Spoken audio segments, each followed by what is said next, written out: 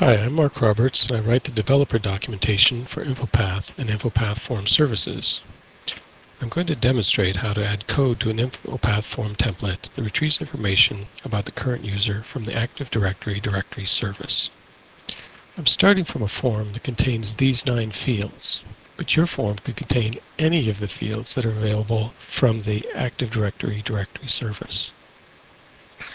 I'm also using a button control to make testing and running the code easier to demonstrate, but the accompanying article shows you how to add the code to the form's loading event so that the fields will be automatically filled in when the user first opens the form.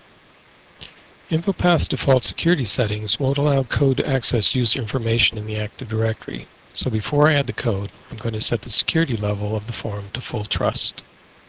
To do that, open the Forms Options dialog box. Select the Security and Trust category, clear the Automatically Determined Security Level checkbox, and then select Full Trust. Now that that's done, I'll double-click the button, click the Edit Form Code button to start up the VSTA code editor to examine the code. To get the user's information from the Active Directory, I'm using members of the System Directory Service namespace.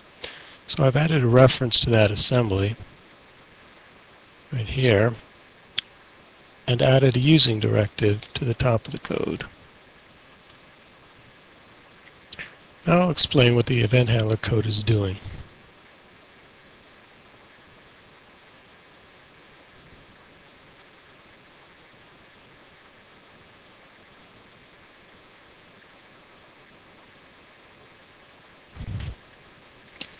First, the code gets the user's username using the username property of the user class.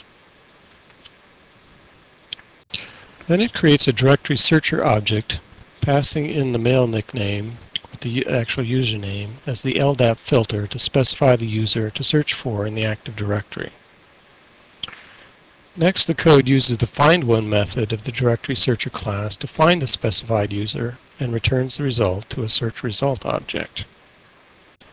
Before continuing, it makes sure that the user was found and then creates a directory entry object to retrieve the collection of attributes for that user.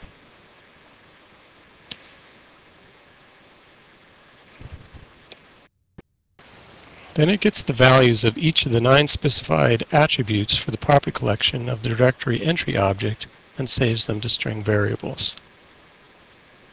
The article that accompanies this video shows you how to loop through the entire property collection so that you can see the names of all the Active Directory attributes that are available from the collection that is returned by your directory service. In some cases, the value that's returned is a distinguished name that contains additional properties. This is the case for the manager property, so the code parses out just the substring of the manager's name. Now that the code has the values from the directory, it creates an XPath Navigator object and then uses the Select Single Node method to select each field in the form's underlying XML document and then sets their values using the setValue method. Let's go back to the form and preview the form to see the code work. I'll just click the Preview button.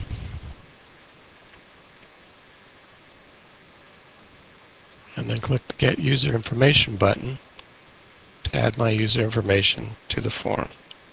That's the end of this demonstration. See the accompanying article for complete details on how to create the form template and write the code. Thanks for watching.